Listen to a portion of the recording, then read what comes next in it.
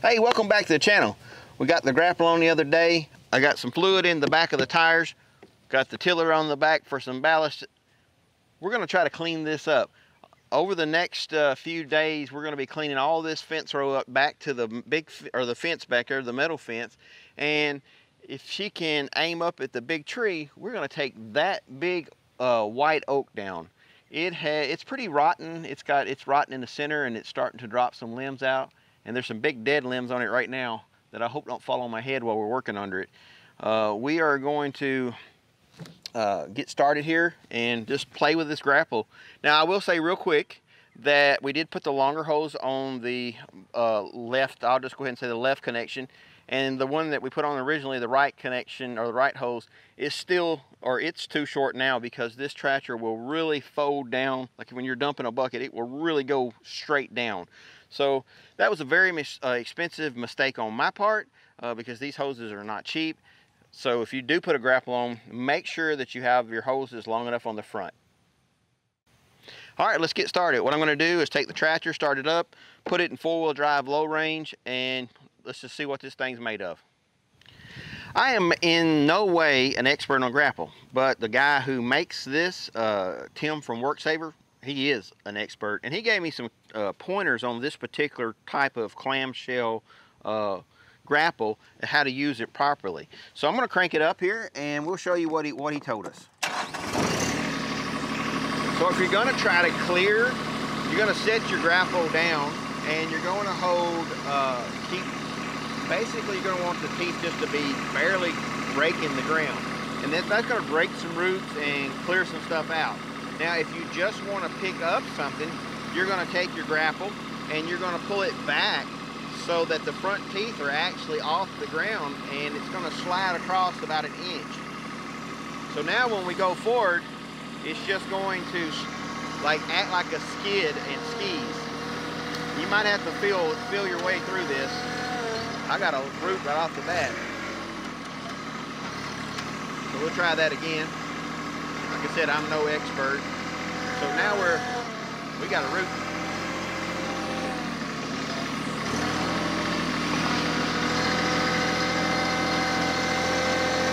See, it's just kind of skidding across. There's another root right there. All right. Now that we've got it kind of skidded, we can pick all this stuff up and it just cleaned the ground. Now you can also do something if you want to shake it, rev it up a little bit so your hydraulics move a little faster. You can go back and forth and really loosen a lot of or get rid of a lot of the loose dirt. There's a big chunk of dirt come out. So now we've pretty much just picked up loose stuff. Let's do this one more time. I'm gonna go all the way back. Just barely have it touching the ground.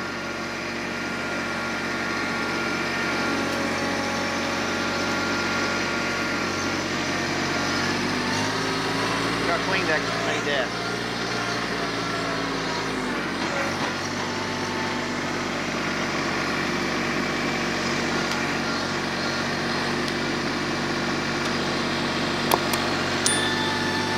All right, we'll try something else. What I'm going to do now is go all the way back, rotate it all the way back, and then I'm going to push forward and put it in the float position. Let me open the grapple up. So now it's in the float position. See what happens. Nah, that's not going to work, I don't think.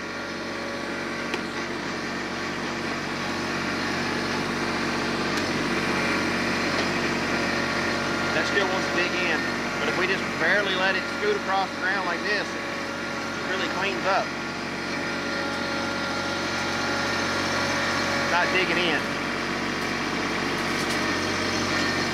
Lord, I hope God keeps that big dead limb up there falling on my head.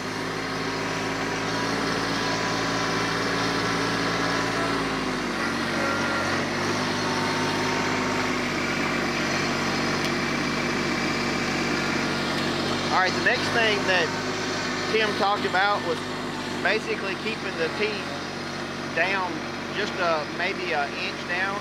So you're going to break some roots. You're going to keep it not all the way back, but down where the cutting edge is, and you just want to skim the surface. This is not meant to dig. However, it will take a root out of the ground.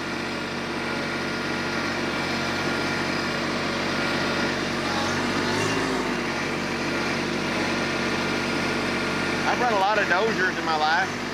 Run a lot of track backhoes and bigger stuff, but I've never messed with the grapple before.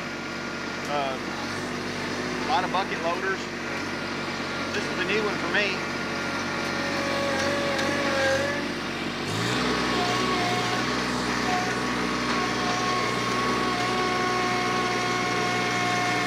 This little tractor is stout. I added that fluid in the back tires, and I tell you, I can tell that too.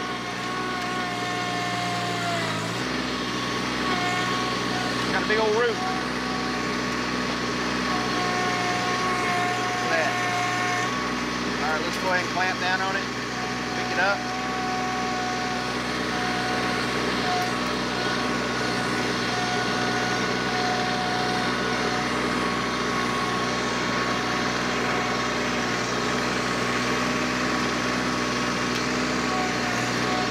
It's already looking better over here.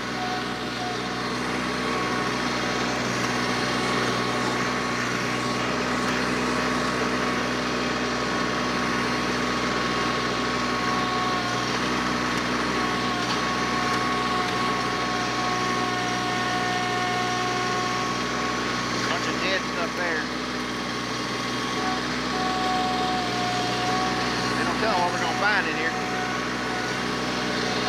I'm going to make me a hole cover and stuff to protect those hoses a little better in the spring. But I am going to have to buy a new hose that's longer for the right side.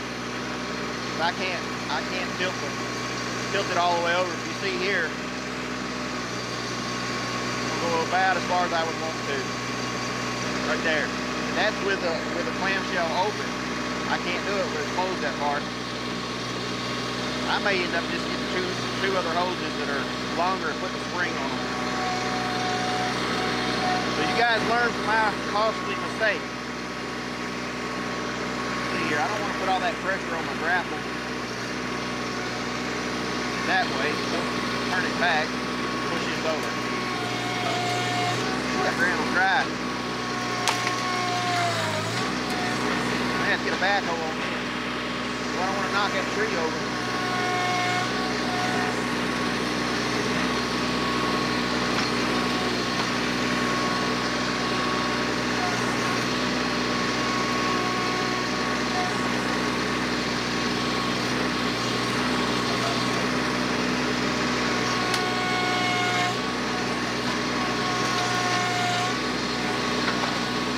The spring, that ground was wet.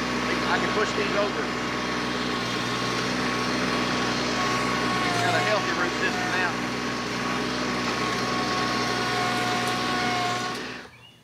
When I was in the Army, I was a warrant officer, and there's kind of a running joke in the Army. The warrant officers are they specialize in one field for their entire career, and that's what I did. I specialized in maintenance. And there's just kind of a running joke that goes, when you hear a warrant officer say, "Hey, y'all watch this," you better run. So hey, y'all watch this.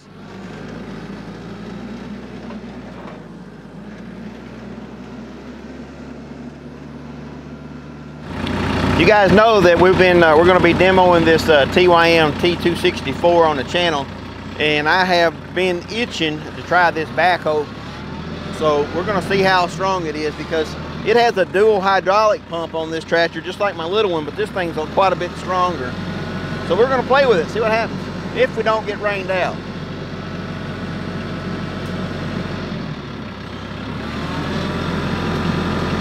We'll go right there. Put some brakes on. All right, yesterday I was trying to be funny, and I said, you know what happens when you hear a warrant officer say, "Here, watch this, you better run." No more than I got the words out of my mouth, it come a thunderstorm where it was like one sprinkle and then buckets were pouring out of the sky.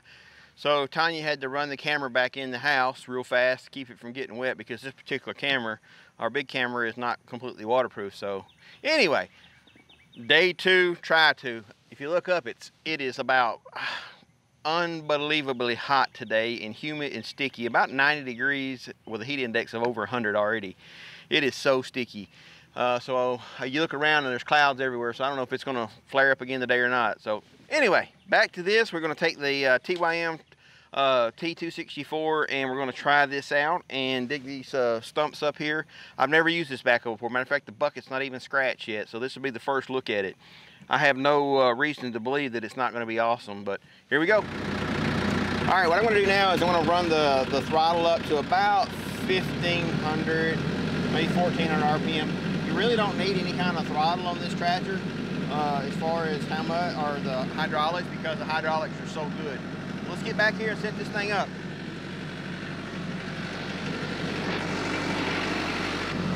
All right, here we go. First time using this. See if we can dig these roots up a little bit. Boy, it's quick.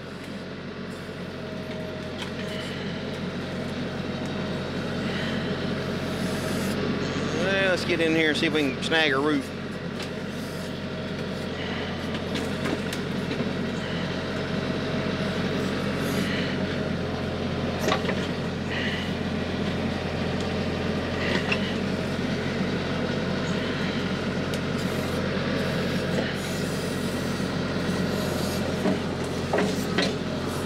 I'm a rookie with this one for sure. Trying not to get them big roots for that tree there. I'm cutting it down anyway, but see if I can get behind that one.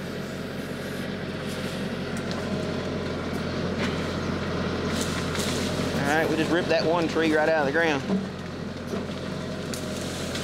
Oh, I don't want to hit my camera. Got another camera on the other side.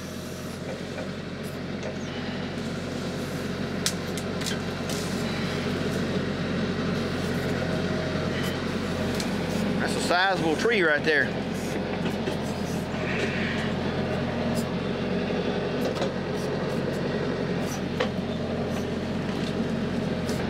So this is at 20,000 or 2,000 RPM. Let's see if it's any stronger. It's already strong as can be. I don't think it's any stronger. I think it's just faster. There's another big old giant root right there.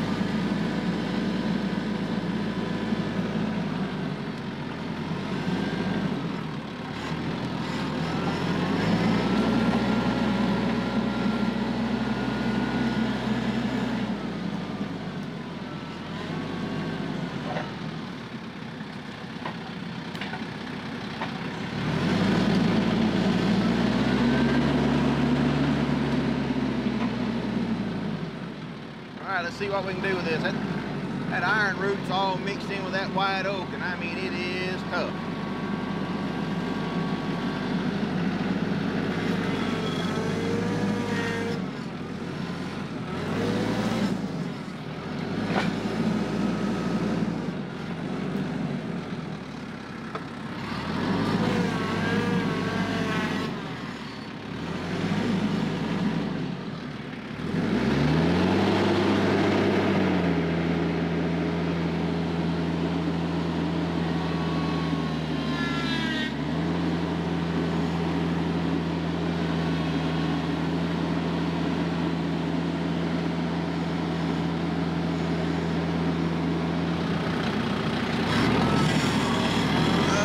That old iron was in there now. Hopefully these other ones won't be so hard. That dude was wrapped around all these big old giant roots of this white oak here. I don't know if these are going to be as difficult as not.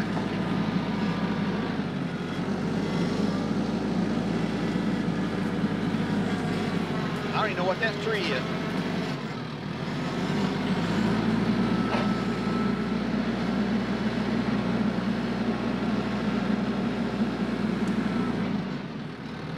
clean this up, we'll take the little tractor over here and we'll come in and clean all this up and try to clean around this so we can actually see what we got to work with.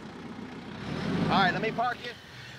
What I've done is I went ahead and took the backhoe and dug that one tree up. That thing was brutal hard to dig up because all of those roots, which would have been in by itself a formidable root ball, was tied in around these big white oak roots that were at least, you know, 6, 8, maybe 12 inches in diameter in places. So we got that one out. So what we're gonna do now is take Rufus, and we decided on Rufus for our tractor name. And we're gonna take Rufus here and we're gonna go around and clean up everything. There's another root ball here that's probably every bit of 1.5 foot around diameter of mixtures of trees. So what we're gonna do is clean around it so we can see what's there and then make a decision how we're gonna tackle that. I have seen a lot of videos on YouTube, and I want to give credit where credit's due. I watch a lot of Tractor Time with Tim, and Tim has had a grapple for years, and I have watched him through multiple videos use his grapple to do multiple things with his John Deere 125R. And you know, I just want to give you, like I said, credit where it's due. I have learned a lot from him, and Tim, if you're watching this, I appreciate you, buddy.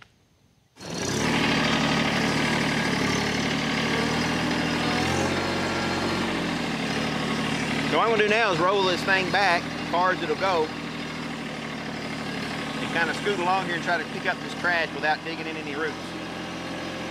There's nothing my little roofers here is going to have for that big white oak. Now look at that big giant. See that big giant poison ivy root? I want to get over there and rub all over that now. Nope, I didn't close the clamp all the way. See, that's a rookie mistake.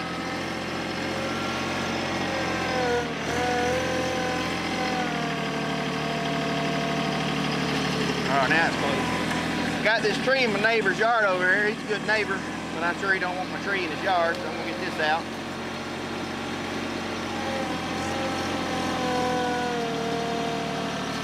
All right, grapple's closed all the way. Let's see what we'll do. Look at that.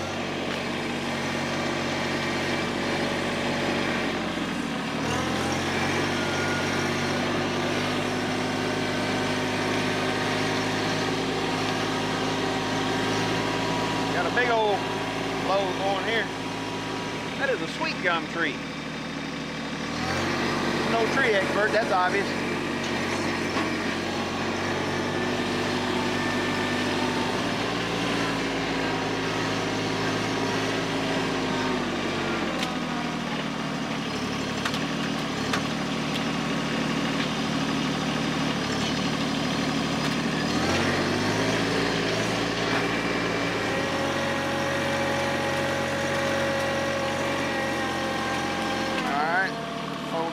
Up. We'll start to throttle up a little. Oh yeah, a little bit more pressure. Look at that. There's the money right there. I'd had to pick all that up by hand. Yeah, I would have had to pick all this up by hand. No snaky stuff, but ain't no telling what's in it. Let's go get us another bite.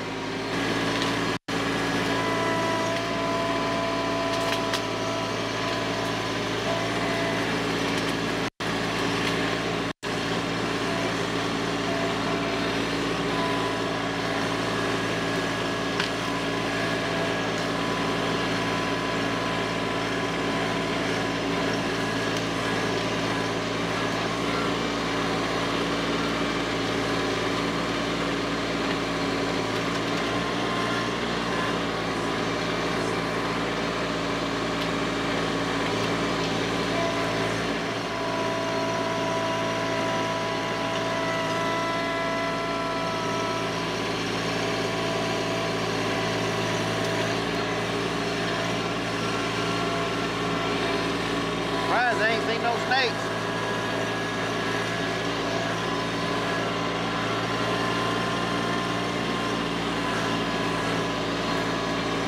That's a lot of dirt in that. Have to sort that out at the burn pit, I guess.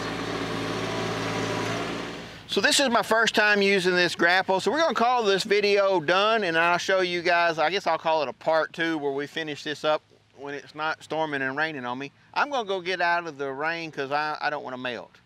Hey, I really appreciate what you're doing, watching our channel. Woo, nice big thunder there. I really appreciate what you're doing, watching our channel. I thank you very much. If you like what we do, hit that thumbs up. If you really like what we do, hit the subscribe button and the little bell. That bell notification will let you know when we put out something new.